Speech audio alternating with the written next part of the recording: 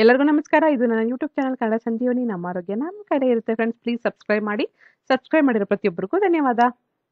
ಇವತ್ತು ಜಿರಳೆನ ಮನೆಯಿಂದ ಹೇಗೆ ಓಡಿಸ್ಬೇಕು, ಹೇಗೆ ಸಾಯಿಸ್ಬೇಕು ಅದ್ರ ಬಗ್ಗೆ ಮನೆ ಮದ್ದು ಹೇಳ್ತೀನಿ. ಈ ಜಿರಳೆ ಎಷ್ಟೊಂದು ರೋಗನ ಹರಡುತ್ತೆ ಗೊತ್ತಾ?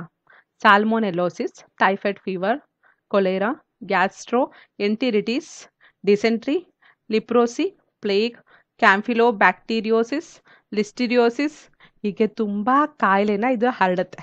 ಅದ್ರ ಜೊತೆಗೆ ಈ ಕೋಲಿ ಅಂತ ಇನ್ಫೆಕ್ಷನ್ಸು ಆಗುತ್ತೆ. ತುಂಬ ಜನ ಗೊತ್ತಿರೋದು ಇದರಿಂದ ಹೊಟ್ಟೆ ನೋವು ಬರುತ್ತೆ, ಇನ್ಫೆಕ್ಷನ್ಸ್ ಆಗುತ್ತೆ, ವಾಂತಿ ಭೇದಿ ಆಗುತ್ತೆ, ತುಂಬ ಕಾಯಿಲೆನ ಇದು ಹರಡುತ್ತೆ. ಅದರಿಂದ ಆದಷ್ಟು ಜಿರಳೆ ಮನೇಲಿ ಬರ್ದಲ್ಲಿರ್ತಾರೆ ನೋಡ್ಕೊಳ್ಳಿ, ಮನೆಯನ್ನು ಶುಭ್ರವಾಗಿ ಇಟ್ಕೊಳ್ಳಿ. ಅದರಿಂದ ಜಿರಳೆ ಆದಷ್ಟು ಬರಲ್ಲ. ನಿಮ್ಮ ಮನೇಲಿ ಜಿರಳೆ ಕಾಣಿಸ್ತು ಅಂತಂದರೆ ನಿಮ್ಮ ಮನೆ ನೀಟಾಗಿಲ್ಲ ಅಂತ ಅರ್ಥ. ಓಕೆ, ಆದಷ್ಟು ನೀಟಾಗಿ ಇಟ್ಕೊಳ್ಳಿ ಮನೇನ. ಪೇಪರ್ಸ್ ಜಾಸ್ತಿ ಇದ್ದ ಕಡೆ ಎಲ್ಲ ಜಿರಳೆ ಬರ್ತಾ ಇರುತ್ತೆ. ಪೇಪರ್ಸ್ ಆದಷ್ಟು ನೀಟಾಗಿ ಇಟ್ಕೊಳ್ಳಿ, ಆವಾಗ ಶುಭ್ರ ಮಾಡ್ಕೋತಾ ಇರಿ. ಓಕೆ, ಇದಕ್ಕೆ ಮನೆ ಮದ್ದು ಹೇಳ್ತೀನಿ. ಮೊದಲನೇ ಮನೆ ಮದ್ದು ಫ್ಯಾಬ್ರಿಕ್ ಸಾಫ್ಟ್ನರ್ ಯಾವುದೇ ಕಂಪ್ನಿ ಥರ ತಗೊಳ್ಳಿ. ನಾನಿಲ್ಲಿ ಕಂಫರ್ಟೇ ಹೇಳ್ತಿದ್ದೀನಿ ಅಂತ ಕಂಫರ್ಟೇ ತಗೋಬೇಕು ಅಂತಿಲ್ಲ, ಬೇರೆ ಎಲ್ಲ ಕಂಪ್ನಿನೂ ಇದೆ. ಫ್ಯಾಬ್ರಿಕ್ ಸಾಫ್ಟ್ನರ್ನ ತಗೊಳ್ಳಿ. ಸ್ವಲ್ಪ ಒಂದು ಮುಚ್ಚಳ ಅಷ್ಟು ತಗೊಂಡು ಒಂದು ಉಗುರು ಬೆಚ್ಚಗಿರೋ ನೀರಿಗೆ ಚೆನ್ನಾಗಿ ಮಿಕ್ಸ್ ಮಾಡಿ ಒಂದು ಸ್ಪ್ರೇ ಬಾಟ್ಲಲ್ಲಿ, ಖಾಲಿ ಸ್ಪ್ರೇ ಬಾಟಲ್ ಎಲ್ಲರ ಮನೇಲೂ ಇರುತ್ತಲ್ವ, ಆ ಸ್ಪ್ರೇ ಬಾಟಲಲ್ಲಿ ನೋಡಿ, ಸ್ಪ್ರೇ ಬಾಟ್ಲಲ್ಲಿ ಹಾಕಿ ಸ್ಪ್ರೇ ಮಾಡಬೇಕು. ಎಲ್ಲೆಲ್ಲಿ ನಿಮ್ಮ ಮನೆ ಮೂಲೆಯಲ್ಲಿ ಎಲ್ಲ ಕಡೆನೂ ಸಿಂಪಡಿಸಿ. ಸಿಂಕ್ ಹತ್ರ ಇರ್ಬೋದು, ಮೂಲೆಯಲ್ಲಿ ಎಲ್ಲೆಲ್ಲಿ ನಿಮಗೆ ಜಾಸ್ತಿ ಜಿರಳೆ ಬರ್ತಾ ಇದೆ ಅನಿಸುತ್ತೆ ಅಲ್ಲೆಲ್ಲ ಸಿಂಪಡಿಸಿ. ಜಿರಳೆಯಿಂದ ವಿಮುಕ್ತಿ ಹೊಂದುತ್ತೀರ. ಹೊರಗಡೆ ಹೋಗ್ಬಿಡುತ್ತೆ ಆ ಸ್ಮೆಲ್ಗೆ, ಮನೆಯಲ್ಲಿ ಜಿರಳೆ ಇರಲ್ಲ ಫ್ರೆಂಡ್ಸ್. ಎರಡನೇ ಮನೆ ಮದ್ದು ಕಾಫಿ ಪೌಡರ್ ಕಾಮನ್ ಆಗಿರುತ್ತೆ ಎಲ್ಲರ ಮನೇಲೂ. ಕಾಫಿ ಪೌಡರ್ನ ನಿಮ್ಮ ಮನೆ ಮೂಲೆಯಲ್ಲೆಲ್ಲ ಸಿಂಪಡಿಸಿ. ಆ ಕಾಫಿ ಪೌಡರ್ನ ತಿಂದು ಅದು ಡೈಜೆಸ್ಟ್ ಮಾಡ್ಕೊಳಕ್ಕಾಗಲ್ಲ, ಅದರಲ್ಲಿರೋ ಕೆಫಿನಿಂದ ಅದು ಸತ್ತೋಗುತ್ತೆ, ಇಲ್ಲಾಂದರೆ ಹೊರಗಡೆ ಹೋಗ್ಬಿಡುತ್ತೆ. ಮನೇಲಿ ಮಾತ್ರ ಇರಲ್ಲ ಆ ಸ್ಮೆಲ್, ಅಷ್ಟು ಅದಕ್ಕೆ ಘಾಟ್ ಅನಿಸುತ್ತೆ ತುಂಬ. ಕಾಫಿ ಪೌಡರ್ನ ಎಲ್ಲ ಕಡೆಯೂ ಸಿಂಪಡಿಸಿ ರಾತ್ರಿ ಹೊತ್ತು ಬೆಳಗ್ಗೆ ಎದ್ದು ಮನೆಯೆಲ್ಲ ಸ್ವಲ್ಪ ಕ್ಲೀನ್ ಮಾಡ್ಕೊಳ್ಳಿ. ಇದರಿಂದನೂ ನಿಮಗೆ ಜಿರಳೆ ಕಾಟ ತಪ್ಪುತ್ತೆ. ಇದು 3-4 ದಿನ ಮಾಡಬೇಕಾಗುತ್ತೆ. ಎಲ್ಲದನ್ನೂ ಅಷ್ಟೇ ಒಂದು 3-4 ದಿನ ಮಾಡಬೇಕು. ಇದರಿಂದ ನಿಮಗೆ ಜಿರಳೆ ಮನೆಯಿಂದ ಹೊರಗಡೆ ಹೋಗ್ಬಿಡುತ್ತೆ. ನೆಕ್ಸ್ಟ್ ಮನೆ ಮದ್ದು ಸೌತೆಕಾಯಿ ಸ್ಮೆಲ್ಲು ಜಿರಳೆಗೆ ಆಗಲ್ಲ ಫ್ರೆಂಡ್ಸ್. ಸಣ್ಣಕ್ಕೆ ಸೌತೆಕಾಯಿ ಹೆಚ್ಕೊಬಿಟ್ಟು ನಿಮ್ಮ ಮನೆ ಮೂಲೆಯಲ್ಲೆಲ್ಲ ಇಡಿ. ಸಿಂಕ್ ಹತ್ರ, ಟಾಯ್ಲೆಟ್ ಸಿಂಕ್ ಹತ್ರ ಅಲ್ಲೆಲ್ಲ ಇರ್ಬೋದು, ಮೂಲೆಯಲ್ಲಿ ಪೇಪರ್ ಇರೋ ಹತ್ರ ಎಲ್ಲ ಕಡೆನೂ ಇಟ್ಬಿಡಿ. ಇದರಿಂದನೂ ಮನೇಲಿರೋ ಜಿರಳೆಲ್ಲ ಹೊರಗಡೆ ಹೋಗುತ್ತೆ. ಬಿರಿಯಾನಿ ಎಲೆನ ಚೆನ್ನಾಗಿ ಪೌಡರ್ ಮಾಡ್ಕೊಬಿಡಿ. ಚೆನ್ನಾಗಿ ಪುಡಿ ಮಾಡಿಕೊಂಡು ಎಲ್ಲ ಕಡೆನೂ ಸಿಂಪಡಿಸಿ. ನಿಮ್ಮನೆ ಮೂಲೆಯಲ್ಲಿ ಇರ್ಬೋದು, ಸಿಂಕ್ ಹತ್ರ ಎಲ್ಲ ಕಡೆನೂ ಸಿಂಪಡಿಸಿ. ರಾತ್ರಿ ಹೊತ್ತು ಬೆಳಗ್ಗೆ ಎದ್ದು ಕ್ಲೀನ್ ಮಾಡ್ಕೊಳ್ಳಿ. ಇದರಿಂದನೂ ಈ ಸ್ಮೆಲ್ಗೆ ನಿಮ್ಮ ಮನೇಲಿ ಜಿರಳೆ ಓಡೋಗ್ಬಿಡುತ್ತೆ. Next tea tree oil. ತುಂಬ ಸಲ ಹೇಳಿದ್ದೀನಿ ಟೀ ಟ್ರೀ ಆಯಿಲ್ ಬಗ್ಗೆ.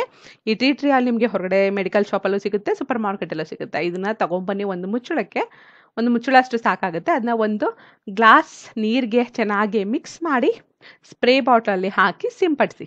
ಎಲ್ಲ ಕಡೆನೂ ಸ್ಪ್ರೇ ಮಾಡಿ. ಎಲ್ಲ ಕಡೆನೂ ಅಂದರೆ ನಿಮ್ಮ ಮನೆ ಮೂಲೆಯಲ್ಲಿ, ಸಿಂಕ್ ಹತ್ರ ಎಲ್ಲ ಕಡೆನೂ ಸ್ಪ್ರೇ ಮಾಡೋದ್ರಿಂದ ಈ ವಾಸನೆಗೆ ಜಿರಳೆ ಓಡೋಗುತ್ತೆ. ಇನ್ನು ಬೆಳ್ಳುಳ್ಳಿ ಸ್ಮೆಲ್ಲು ಅದಕ್ಕಾಗಲ್ವಂತೆ. ಬೆಳ್ಳುಳ್ಳಿ ರಸ ಮಾಡ್ಕೊಬಿಡಿ. ಬೆಳ್ಳುಳ್ಳಿ ಸ್ವಲ್ಪ ಒಂದು ಹಿಡಿಯಷ್ಟು ತೊಗೊಂಡು ಚೆನ್ನಾಗಿ ಜಜ್ಜಿ ಅದರಿಂದ ರಸ ತಗೊಂಡು ನೀರಲ್ಲಿ ಹಾಕಿ. ನೀರಲ್ಲಿ ಚೆನ್ನಾಗಿ ಆ ರಸನ ಒಂದು ಗ್ಲಾಸ್ ನೀರಿಗೆ ಹಾಕಿ ಚೆನ್ನಾಗಿ ಮಿಕ್ಸ್ ಮಾಡಿಬಿಟ್ಟು ಸ್ಪ್ರೇ ಬಾಟಲೆಲ್ಲ ಹಾಕಿ ಸಿಂಪಡಿಸಿ. ಇದರಿಂದನೂ ನಿಮ್ಮ ಮನೆಯಲ್ಲಿರೋ ಜಿರಳೆ ಎಲ್ಲ ಹೊರಗಡೆ ಹೋಗುತ್ತೆ. ಅದನ್ನು ರಸ ಮಾಡೋಕ್ಕೆ ಟೈಮ್ ಇಲ್ಲ ಅಂತಂದರೆ ಸ್ವಲ್ಪ ಜಜ್ಜಿಕೊಂಡು ಒಂದು ಸ್ವಲ್ಪ ನೀರು ಹಾಕಿ ಕುದಿಸಿದ್ರೆ ಅದಕ್ಕೆ ಆಲ್ಮೋಸ್ಟ್ ಅದ್ರ ಸ್ಮೆಲ್ಲೆಲ್ಲ ನೀರಿಗೆ ಬಂದುಬಿಟ್ಟಿರುತ್ತೆ. ಆಮೇಲೆ ಫಿಲ್ಟರ್ ಮಾಡಿಕೊಂಡು ಸ್ಪ್ರೇ ಬಾಟ್ಲೆಲ್ಲ ಹಾಕೋಬೋದು. ಹೀಗಾದರೂ ಮಾಡಿ. ಆಮೇಲೆ ಈರುಳ್ಳಿ ಸ್ಮೆಲ್ಲು ಅದಕ್ಕಾಗಲ್ಲ. ಈರುಳ್ಳಿನೂ ಸಣ್ಣ ಕಟ್ ಮಾಡಿಬಿಟ್ಟು ನಿಮ್ಮನೆ ಮೂಲೆಯಲ್ಲೆಲ್ಲ ಇಡಿ, ಅದರಿಂದನೂ ಹೋಗ್ಬಿಡುತ್ತೆ. ಅಥವಾ ಹೀಗೂ ಮಾಡ್ಬೋದು. ಅದನ್ನ ಚೆನ್ನಾಗಿ ಜಜ್ಜಿ ಅದರಿಂದ ರಸ ತಗೊಳ್ಳಿ. ಆ ರಸನ ಒಂದು ಗ್ಲಾಸ್ ನೀರಿಗೆ ಹಾಕಿ ಚೆನ್ನಾಗಿ ಮಿಕ್ಸ್ ಮಾಡಿ ಸ್ಪ್ರೇ ಬಾಟ್ಲಲ್ಲಿ ಹಾಕಿ ಸಿಂಪಡಿಸಿ. ಅದರಿಂದನೂ ಹೋಗುತ್ತೆ. ಇನ್ನು ತುಂಬ ಎಫೆಕ್ಟಾಗಿ ವರ್ಕ್ ಆಗಬೇಕು ಅಂತ ಅಂದರೆ ತುಂಬ ಜಾಸ್ತಿ ಇದೆ ಅಂದ್ಕೊಳ್ಳಿ ಮನೆಯಲ್ಲಿ, ಆವಾಗ ಇದು ವರ್ಕ್ ಆಗುತ್ತೆ. ಬೆಳ್ಳುಳ್ಳಿ, ಈರುಳ್ಳಿ, ಮೆಣಸು 3 ಚೆನ್ನಾಗಿ ಜಜ್ಕೊಂಡು ಪೇಸ್ಟ್ ಮಾಡಿಕೊಂಡು ನಿಮ್ಮನೆ ಮೂಲೆಯಲ್ಲೆಲ್ಲ ಇಡಿ. ಆ ಸ್ಮೆಲ್ಗೆ ಅದು ಹೊರಗಡೆ ಓಡ್ಬಿಡುತ್ತೆ, ಮನೇಲೆಲ್ಲೂ ಇರಲ್ಲ. ಬೇಕಾದ್ರೆ ಇದನ್ನು 2-3 ದಿನ ಮಾಡಿ ನೋಡಿ, ನಿಮ್ಮ ಮನೇಲಿ ಇರೋ ಜಿರಳೆ ಎಲ್ಲ ಕಾಣೆ ಆಗುತ್ತೆ ನಿಜವಾಗ್ಲೂ. ಅದಕ್ಕಿಂತ ಇದನ್ನು ಚೆನ್ನಾಗಿ ಪೇಸ್ಟ್ ಮಾಡಿಕೊಂಡು ಅದನ್ನ ರಸ ತೊಗೋಬೋದು. ಸ್ವಲ್ಪ ಅಂದರೆ ಬೆಳ್ಳುಳ್ಳಿ ಈರುಳ್ಳಿ ರಸ ತೊಗೋತೀರಲ್ಲ, ರಸನ ಒಂದು ಗ್ಲಾಸ್ ನೀರಿಗೆ ಮಿಕ್ಸ್ ಮಾಡ್ಕೊಬಿಡಿ. ಅದಕ್ಕೆ ಈ ಪೆಪ್ಪರ್ ಪೌಡರ್ ಹಾಕಿ, ಅಂದರೆ ಮೆಣಸಿನ ಪೌಡರ್ ಅದಕ್ಕೆ ಹಾಕ್ಬಿಟ್ಟು ಚೆನ್ನಾಗಿ ಮಿಕ್ಸ್ ಮಾಡಿ ಸ್ಪ್ರೇ ಮಾಡ್ಕೋಬೋದು. ಹೀಗೂ ಮಾಡ್ಕೊಳ್ಳಿ. ಅಥವಾ ಉಂಡೆ ಮಾಡಿಬಿಟ್ಟು ಅಲ್ಲಲ್ಲಿ ಇಡ್ಬೋದು, ನಿಮ್ಮ ಇಷ್ಟ, ಯಾವುದನ್ನಾದ್ರೂ ಮಾಡಿ. ಇನ್ನು ಪುದೀನ ಎಣ್ಣೆ ತುಂಬ ಸಲ ಹೇಳಿದ್ದೀನಿ. ಮಿಂಟ್ ಆಯಿಲ್, ಈ ಮಿಂಟ್ ಆಯಿಲ್ ಒಂದು ಸ್ಪೂನ್ ಅಥವಾ 2 ಸ್ಪೂನ್ ಅಷ್ಟು ಮಿಂಟ್ ಆಯಿಲ್ನ ಒಂದು ಗ್ಲಾಸ್ ನೀರಿಗೆ ಚೆನ್ನಾಗಿ ಮಿಕ್ಸ್ ಮಾಡಿ ಸ್ಪ್ರೇ ಮಾಡಿ. ಸ್ಪ್ರೇ ಮಾಡೋದ್ರಿಂದನೂ ನಿಮಗೆ ಜಿರಳೆ ಕಾಟ ತಪ್ಪುತ್ತೆ.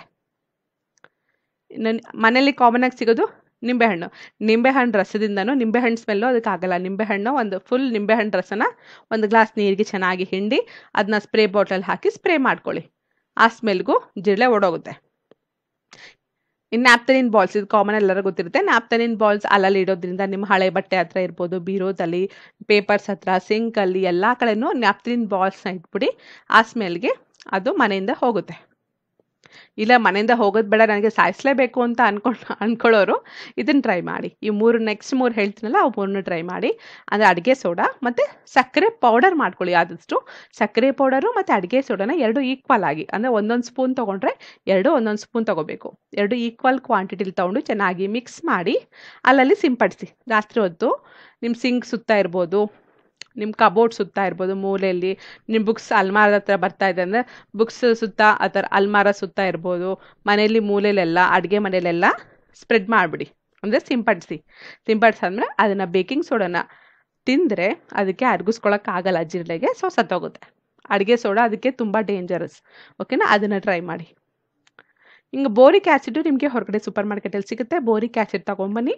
ಆ ಬೋರಿಕ್ ಆ್ಯಸಿಡ್ನ ಆ ಪೌಡರ್ಗೆ ಮೊಟ್ಟೆ ಹಳದಿ ಭಾಗ 1-2 ಮೊಟ್ಟೆ ತೊಗೊಂಡು, ಹಳದಿ ಭಾಗ ಮಾತ್ರ, ಬಿಳಿ ಭಾಗ ಅಲ್ಲ, ಹಳದಿ ಭಾಗ ಮಾತ್ರ ತೊಗೊಂಡು ಚೆನ್ನಾಗಿ ಮಿಕ್ಸ್ ಮಾಡಿ ಚಿಕ್ಕ ಚಿಕ್ಕ ಗೋಲಿ ಮಾಡ್ಕೊಳ್ಳಿ. ಆ ಗೋಲಿನ ಅಲ್ಲಲ್ಲಿ ಇಡಿ, ಅಂದರೆ ಮೂಲೆಯಲ್ಲೆಲ್ಲ ಇಡಿ. ಅದನ್ನು ತಿಂದು ಜಿರಳೆ ಸತ್ತೋಗುತ್ತೆ. ಮೊಟ್ಟೆ ನಾವು ಮುಟ್ಕೊಳ್ಳಲ್ಲ ಅಂತ ಅನ್ನೋರು ಸಕ್ಕರೆಯನ್ನು ಯೂಸ್ ಮಾಡ್ಬೋದು. ಸಕ್ಕರೆ ಪೌಡರ್ ಮಾಡ್ಕೊಳ್ಳಿ. ಸಕ್ಕರೆ ಪೌಡರ್ಗೆ ಮತ್ತು ಬೋರಿಕ್ ಆ್ಯಸಿಡ್ ಎರಡನ್ನೂ ಚೆನ್ನಾಗಿ ಮಿಕ್ಸ್ ಮಾಡ್ಕೊಳ್ಳಿ.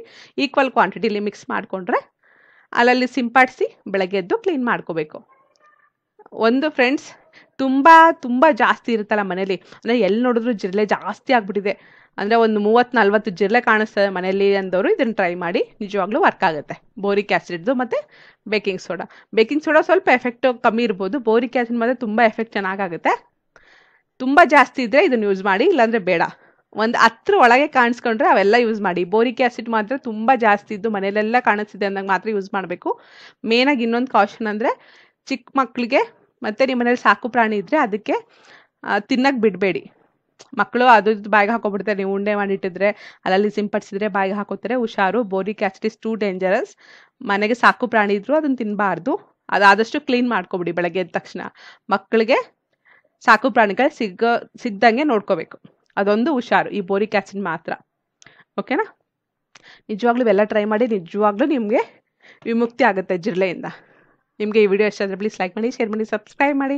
Thanks for watching. ಜೈ ಹಿಂದ್, ಜೈ ಕರ್ನಾಟಕ ಮಾತೆ.